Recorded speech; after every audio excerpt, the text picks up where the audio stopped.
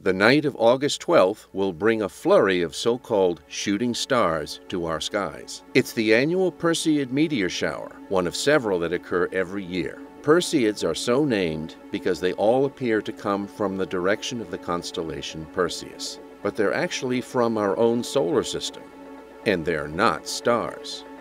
Meteor showers happen when the Earth passes through streams of dust and pebbles left behind by old comets.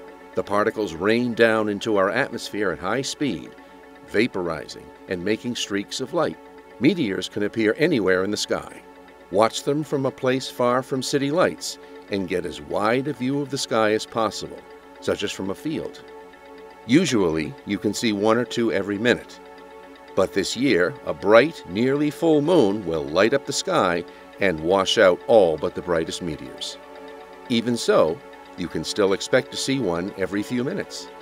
So if it's clear, go outside and enjoy the view.